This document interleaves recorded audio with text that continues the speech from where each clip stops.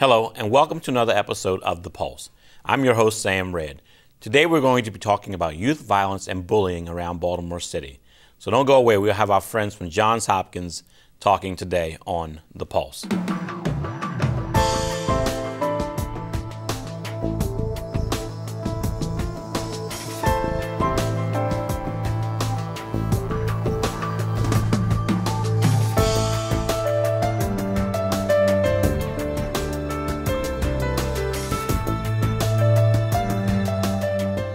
Hello, and welcome to another episode of The Pulse. I'm your host, Sam Red. Joining me today are Dr. Phil Leaf and Dr. Catherine Bradshaw of the Johns Hopkins School of Public Health. Welcome to the show. Thank you. So, Dr. Leaf, tell me, why would people from Johns Hopkins School of Public Health get involved with youth violence? Well, I can tell you a personal reason and a professional reason. Okay. When I first came to Johns Hopkins about 20 years ago, I got involved in providing mental health services in the community, trying to make sure that there was a continuum of care, that you could stay in the community, could stay in school. Right. Out of the first 150 young people we were working with, 3 of them got shot. Mm-hmm. We did a really good job counseling the parents, working with the families to try to make sure that this wasn't going to be a sort of a really bad experience for them, but Right. started wondering, you know, instead of counseling parents after their children get shot, what could we be doing to actually prevent the shootings? In the United States, for those 15 to 35, homicide is the leading cause of death for African Americans, and obviously in Baltimore City, that makes it a public health problem. Right. Okay, so Dr. Bradshaw, tell me, what area do you play in the youth violence prevention? Sure. My background, in some ways similar to Phil's, I started off doing clinical work one-on-one with youth that were involved with the juvenile justice system. Mm-hmm. And through my work with them, I became to realize how many had been exposed to violence in the home or within the community or in their peer group. Issues about bullying and violence in the media were very pervasive for these youth. And in many cases, I wasn't the first one trying to help them. There were a lot of missed opportunities for intervention for these kids. So I shifted my program of research over to prevention and do a lot of work with the schools in the city and surrounding school districts to try to prevent youth violence before it occurs, promote a safer, more supportive school environment, so that way everybody benefits. Okay, now there are those who will ask, is youth violence that much of a problem in Baltimore City? Well, I think, I don't know who would be asking that question. If Right. that one of the difficult things about Baltimore City is we've had no less than 200 murders every year for 30 years. Right. A lot of those are young people who are dying. Mm-hmm. So it's not just the perpetrators, it's the victims. And I have a good friend, Brother Bay, Ellsworth Johnson Bay, who Right. talks about hurt people hurt people. Right. We have a lot of hurting people in Baltimore. We have a lot of children who go into schools who have family issues or neighbor issues. They're worried if their parent goes out of the house, will they come back safe? Mm-hmm. Enormous stress on them.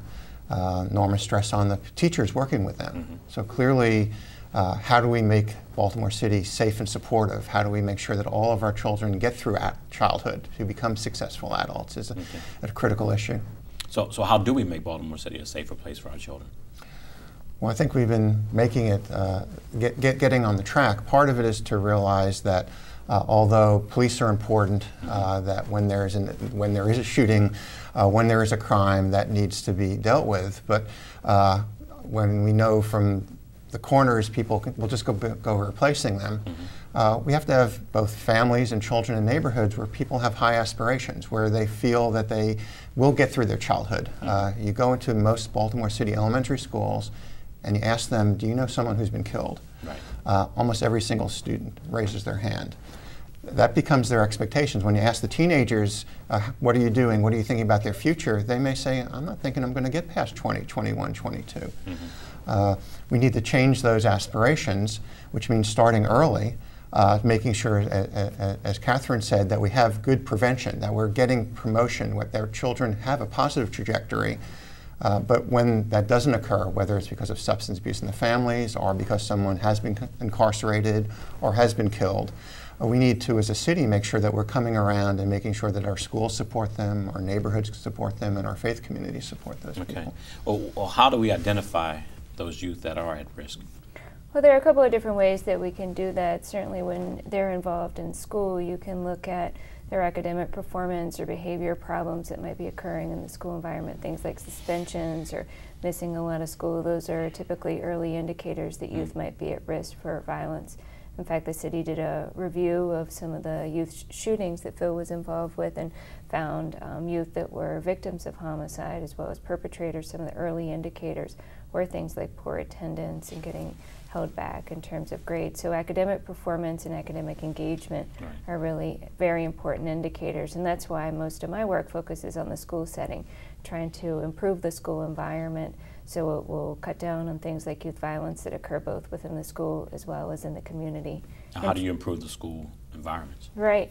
So we've been involved in a couple of different evidence-based programs that we've been helping to bring to Baltimore and more generally to the state of Maryland. One model that Phil and I have been involved with is called Positive Behavioral Interventions and Supports. We call it PBIS. And we've been involved in some large-scale research studies and documented significant impacts on the climate of the schools, cutting down things like kids getting sent to the principal's office and suspensions, as well as things like violence, aggressive and violent behavior, bullying, and peer rejection. So there are several benefits from doing this kind of program. Quite often it takes a couple of years to get in place. It's not a change that happens overnight, and the effects aren't huge, but they really are a step in the right direction.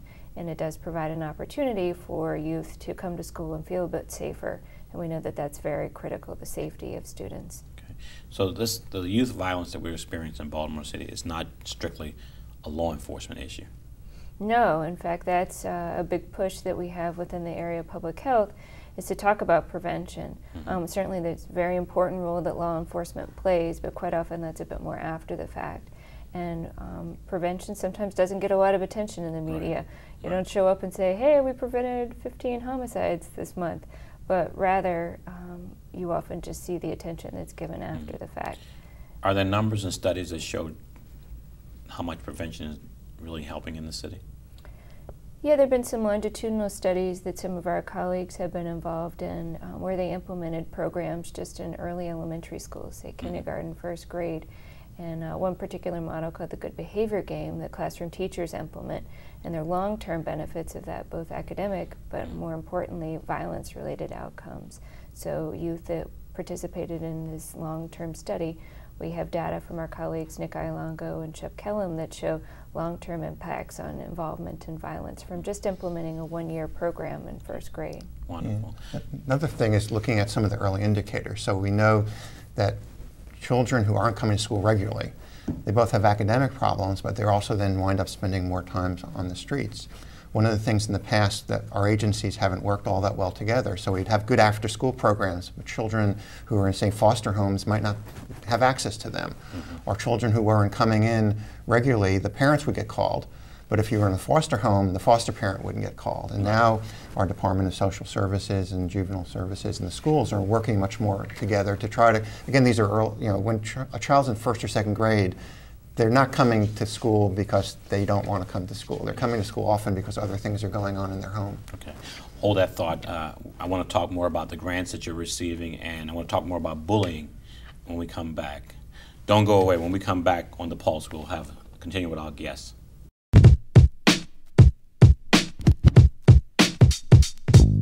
Welcome back to The Pulse. If you're just joining me, our guests today are Dr. Phil Leaf and Dr. Catherine Bradshaw of the Johns Hopkins School of Public Health. So Dr. Bradshaw, I was watching CNN the other night, and I think everybody's watching the news and seeing in the public that a lot of the big focus now is on the bullying issue in our community, in our schools. Tell me about what you're doing with bullying. Sure. I think one thing that's important to start off with is a definition of bullying. And bullying is a form of aggressive behavior that occurs within the context of a power differential, and that could be based on size or social status. It's intentional aggressive behavior, so it's not accidental, and it typically occurs multiple times, so not just a one-time act. And there's been some research really dating back to the school shootings that happened back in Columbine in the late 1990s that really put bullying on the map and how it relates to other forms of youth violence, including school violence. And since then, there's been quite a lot of research. Some of our own research here in the Maryland area has examined things like risk factors for involvement in bullying, parent-child communication around bullying, what to do when somebody bullies you, whether you should hit back or you should seek help. So we have a long line of research in this area. So would you say that the children who are bullying have at some point been bullied themselves, or what type of background was making them become the aggressive bullying person? Well, one risk factor for being a perpetrator of bullying is certainly witnessing bullying in the home or within the television or peer environment. So not every youth that is bullied is going to end up going on to bully others, but that's certainly a risk factor. From watching others and seeing aggression modeled as a successful strategy for resolving problems, that's really what we're trying to work against, because it isn't successful in the long term.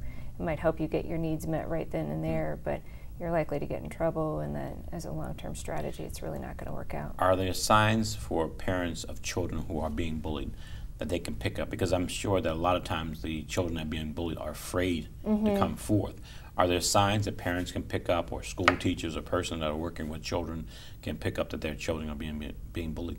Right. Some pretty obvious signs are things like changes in routines. If a student usually takes the bus home and suddenly decides that they want to start walking home instead of riding the bus, change in the way that they're interacting with other peers. There were kids that they used to hang out with that they don't hang out with anymore. Avoiding certain events, maybe even avoiding school altogether, because that might be where the bullying is happening. Even tattered clothing or missing items that might indicate physical forms of bullying. And certainly changes in their mental health. Are they seeming sad? Do they seem angry? Or, that would all be potential indicators of involvement in bullying. Okay. And Dr. Lee, if you work a lot with the Baltimore City school systems, what type of action are the schools taking when it comes to this bullying problem? Well, one is they're trying to make sure that they realize that there's a problem, and as you mentioned, teachers. But another key constituency are the students themselves. What they find acceptable, what they're willing to get involved in. And so a number of the programs really try to make sure that the students realize that they create the climate in the schools. A lot of times the teachers are reacting to that. And so making sure that they realize they have responsibility for having a positive climate there. And also that there are adults, often teachers, sometimes someone who's not a teacher. There are lots of people in the school that teachers feel that students feel comfortable with, that there's someone they can go to, whether it's a parent or somebody else in the school, to talk about these things. Tell me more about the Center for Youth Violence and what you all do, who you partner with. Okay. Well, we have the Center for Prevention of Youth Violence, been funded by the Centers for Disease Control. We're starting our 11th year now. And it's been funded over time to help develop, to participate in collaborations. Besides being a professor at Johns Hopkins, I'm also on the Family League Board. I'm also involved in a number of faith-based initiatives. And we realize from a public health perspective that all the segments in communities are critical if we're going to have a safe and healthy community. So what we've been working on is a number of instances, particularly with schools, as Catherine has mentioned, because schools are where students are and also where they can get a very bad start for their lives. So it's important to make sure they're succeeding there. But also with the after-school programs, with the young parents, to make sure that they are getting a good start with their own children and getting the skills so that they can be nurturing and that their children have early childhood experiences. Then with the Head Start programs, and then equally important as the children are transitioning into adulthood, so they have some positive mentors, so they have some positive aspirations, and that their capacities are really getting reinforced. Not just, often we focus on people's limitations and skills, lack of skills or lack of achievement, and the important part is making sure that we're ensuring that all of our children are succeeding. Exactly. Dr. Bradshaw, tell me, are there locations or websites that people can go to find out more about bullying or what's going on in the area of bullying? Sure. I think one of the best research-based sites to go to for bullying prevention is the site stopbullying.gov, and it's put out by the government.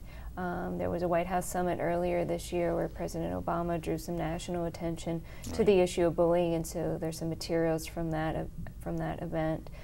I was pleased to participate in that event, and so prepared some research reviews that are available online for that. But there are a great number of tip sheets that are available for students, parents, teachers, bus drivers, you name it. you can go to that site, even community members, how to put together a public service announcement around bullying. It's a variety of different resources, so that's www.stopbullying, just as one word, .gov. Okay. Tell me about some of the grants that you've received and some of the upcoming projects that you have also on the agenda. As Phil mentioned, we have the CDC Center that's been funded, and that hosts a variety of different smaller projects. In many ways, we've been able to bundle those together to try to implement strategies in the school, in the community, in the home, so that way they can really hit multiple levels. We've also been doing some work with the Maryland State Department of Education to extend some of these activities to other school districts around the state, so one of which we're partnering with the Maryland State Department of Education and Shepherd Pratt Health System on a large federal initiative called Safe and Supportive Schools. Okay. And so that includes 60 high schools from across the state, where we're looking at the link between school climate and issues around safety and student engagement. How successful are we at right now at tackling this problem of bullying and youth violence in our city, in our state, in our country? Well, I think the national attention to the issue of bullying has really been incredible. It's been very important to have the president stand up there and talk about his own personal experiences with bullying and really draw a lot of national attention to that. Sometimes people will look at the national attention and think, oh, things must be getting worse. In fact, some of the national data suggests we're at least leveling off, if not headed down, in terms of the rates of bullying, which is a great thing. Doesn't mean that it's going to go away. Chances are it never will go away. Okay. We know on average about 30% of youth are frequently involved in bullying, and that's a large chunk. Especially when you look at across the life course, most people have been involved in bullying at one time of their life. Exactly. Dr. Leaf, what kind of advice do you give my viewing audience on youth violence and prevention and just staying safe in our communities? Well, I think part of it is being involved with the communities and recognizing that we all play a role in the same way that we play a role in our own health and making sure we're making good decisions. We all have people we work with, nieces, nephews. We need to make sure that they're safe and supportive, and when they do have negative things happen to them, that there is a supportive system around them. Again, family, community, schools, faith communities are all critical. But we also have to, again, realize that the violence is really not acceptable, and that we need to provide opportunities for people so that they can have positive ways of interacting with each other and also succeed. Okay. I want to thank you both for coming on the show today, and I'm sure that that what you all are doing is going to be quite effective in our community. Great, Thank you for having us. Thank you. Don't go away. When we come back, we'll have more on The Pulse.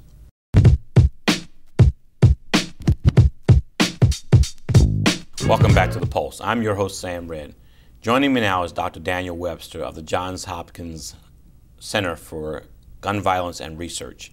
Gun Policy and Research. Okay. Close enough. All right. Dr. Webster, welcome to the show. Thanks for having me. So tell me about the center. Yeah, ours is the only academic center really that focuses exclusively on gun policy and research to inform gun policy. While our faculty members, including myself, have been working on the issue of gun policy for decades, we were fortunate enough to get a grant from a foundation to create the center in 1995. And our mission really is to both to conduct rigorous scientific research that will inform our policy decisions about how we reduce gun violence and other gun-related injuries, but also to try to synthesize what is known scientifically about these issues and to present it to the media, to the public, to policymakers, and generally try to advance the prevention of gun violence. Okay, so tell me, how is the prevention of gun violence a health issue as opposed to a police or moral issue? I think that clearly if you look at things like years of productive life lost, meaning basically what are young people being killed from, as well as not only the mortality side of it, but the large morbidity side. So there are huge health impacts from gun violence.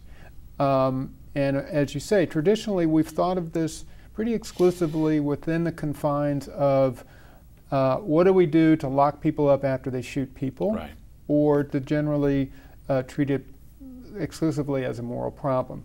I think public health brings to this problem an orientation towards prevention, a tradition of applying the best science to the problem, and really in a much more creative problem-solving sort of orientation. Now, I want to clarify that in our view, public safety, it's not a either-or thing. It's not law enforcement or public health. In the work that I've done, I've always thought of them as partners. Right. You really need a complementary approach to address something like violence, and much of my work really focuses on how we can, what are the best law enforcement practices from a prevention standpoint, not only after the fact. So that, I think, distinguishes us mostly the prevention orientation. Now, in your study and research, are you tracking why people use guns in violence, and why and where these guns are coming from, and who's using these guns?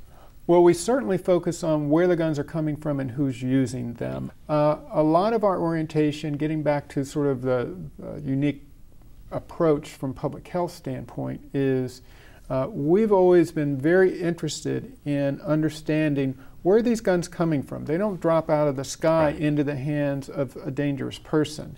So a great deal of our research and work is focused on understanding how guns, what we talk about, go from legal to illegal context. Okay?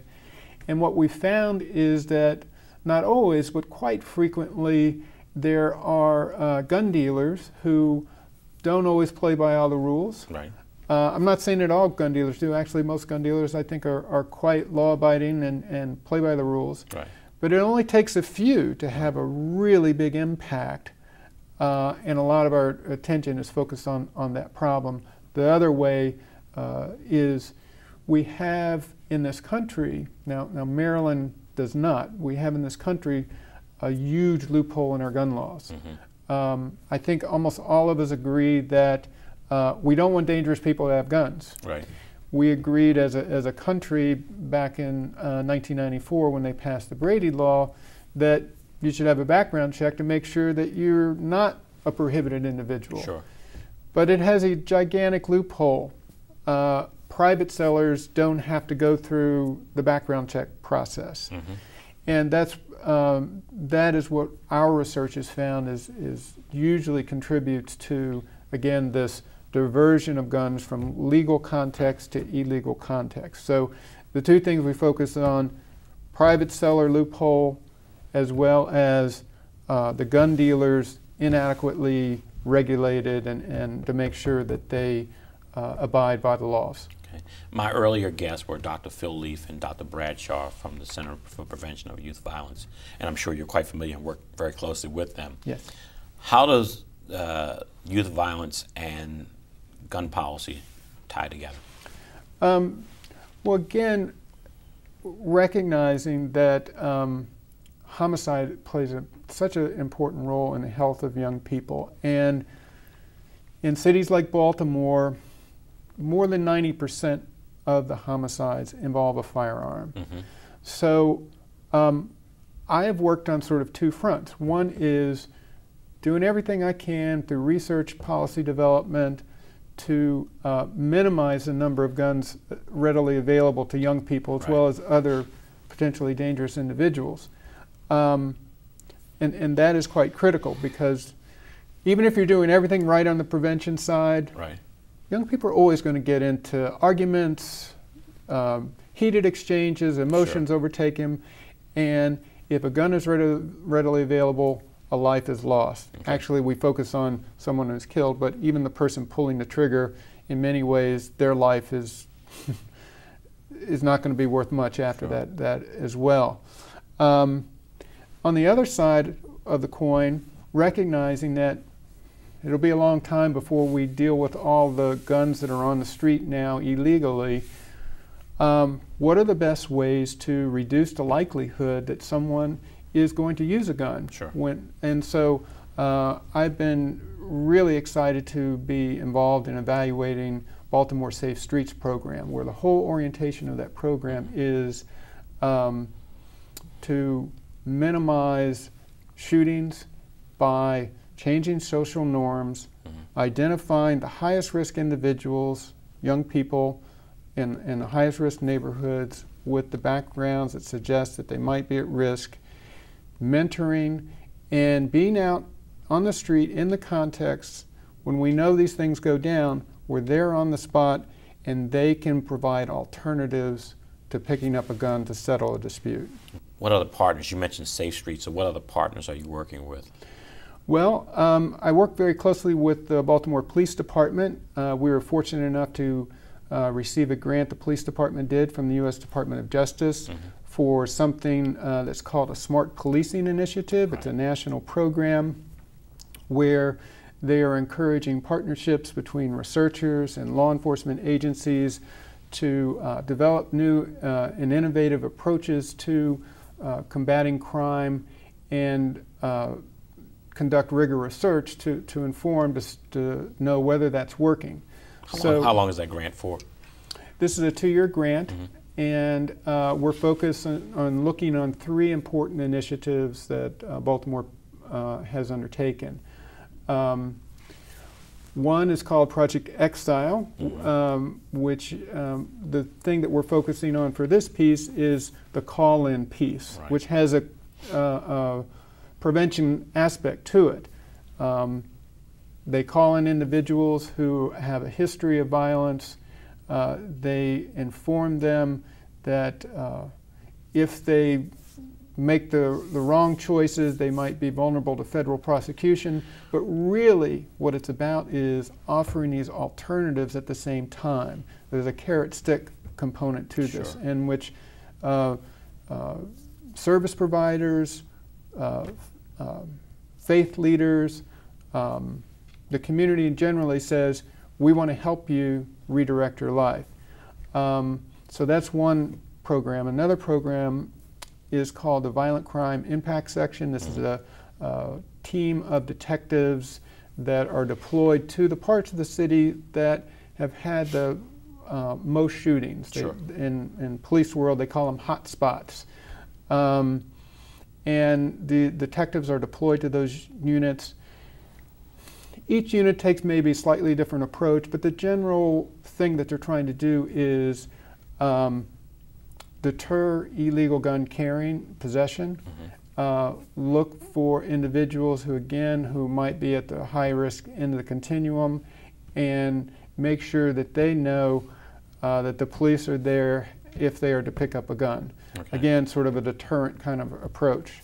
The last thing that we're looking at is the gun offender registry that was adopted, and Baltimore was really, I think, only the second place to try this approach.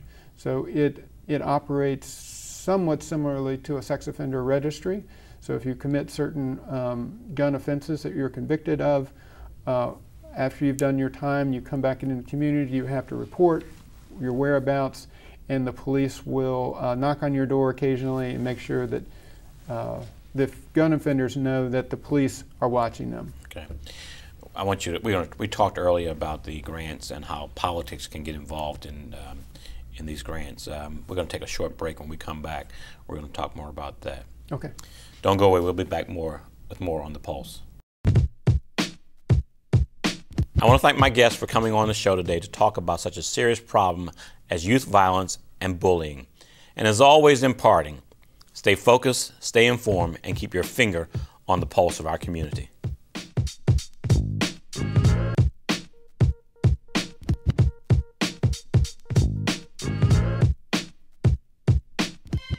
I'm Denise. I'm Lindsay. Stacy. Jane. I was molested. Sexually assaulted. When I was 4 years old. When I was 18. When I was in college. When I was 33. It's not my shame to carry. I did nothing wrong. It wasn't my fault. Rape is not your fault. Rape is a very personal and terrible crime that leaves deep physical and emotional wounds. I've been working hard to improve Baltimore's response to survivors of rape. We've set up a rape helpline, given police specialized training, and funded more advocates. We are far from done, and we'll keep working until every victim feels that they have a voice and every offender has been held accountable for their crimes. Remember, you are not alone. Call and get help today. I thought he was my friend. Was it my fault? I shouldn't have gone there. Was it my fault? I was drunk. Was it my fault? No one will believe me. Was it my fault? Rape is not your fault.